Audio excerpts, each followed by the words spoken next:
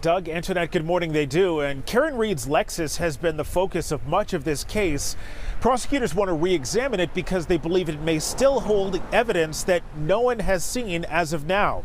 In a court filing, the prosecution is asking the judge to let them use more modern technology to try to extract data from Reed's SUV.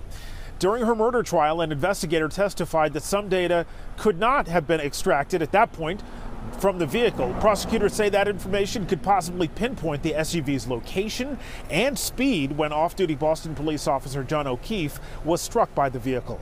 Prosecutors say Reed backed into her boyfriend, leaving him to die outside a Canton home in January of 2022. Her defense team says she is being framed as part of a law enforcement cover-up. They obviously are admitting that they did not extract as much data from the Lexus. It's not unusual that this happens with a retrial, particularly since they're looking for specific data. And as they have said, this could be good for the prosecution. It could be exculpatory for the defense. Special Prosecutor Hank Brennan wants a hearing in the next 2 weeks to approve the new testing. Karen Reed's first trial, as you know, ended with a hung jury back in July. A new trial is scheduled for January. We did contact Karen Reed's defense team asking for a comment about this new request. We have not heard back. Reporting live this morning at Norfolk Superior Court in Dedham, Todd Kiskiewicz, WCVB News Center 5.